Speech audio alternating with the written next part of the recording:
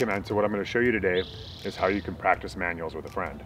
So it's really important that the person who's holding the bicycle understands what they're supposed to do so that you have a safe experience. Okay, so what I'm going to do is I'm going to step up over your front wheel of your bicycle.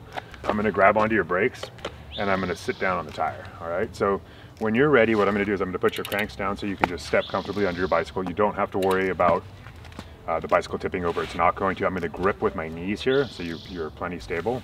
So you can just go ahead and step onto your bicycle. Okay, perfect.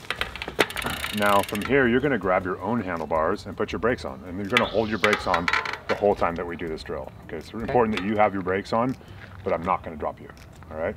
So what we're going to be doing here is practicing a manual, which is basically a standing wheelie that we can use going through terrain.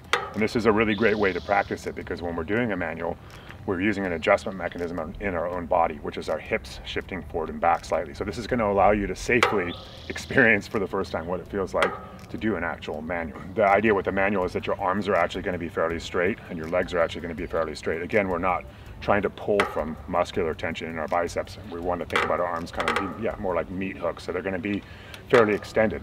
The other thing we talked about earlier is how important our head position is when we're doing a manual. Remember, as we're manualing, we're almost kind of drawing our chin back and our head up. Our head weighs 8 to 10 pounds, and if we're bringing it forward, we're not going to be able to lift the front of the bike. So what I'm going to have you do here is I'm going to have you just stand up and shift your hips rearward a little bit and start to straighten your arms and legs. And I'm going to I've got you here so you won't tip over backward. Just keep shifting rearward, more. There you go. Feel that so you can feel the front end starting to raise. Okay. Right. So now put your feet back to a comfortable position there. So that you're comfortable with your comfortable foot forward. Good. Okay, go ahead and stand up again. Straighten your legs completely and your arms completely. Just relax. Just relax. Completely all the way back. Looking up, look up. There you go. Okay, so now you're in a manual. So now you're just making those very slight, like a millimeter hip adjustments. That's you finding your balance point there. That's actually how a rider stays up in a manual there. So this is you. This is all you balancing. Wow, that's a lot further back than I thought. Yeah, exactly. The hips are actually back over the back axle when we're doing this.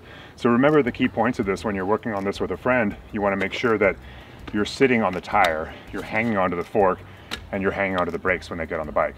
Then they're taking their own brakes. Of course, you have to stand up off the tire if they're going to manual, and you're going to have them shift back, straighten their arms, straighten their legs, and keep the chin up while they do this. All right, nice work. Thanks, Simon.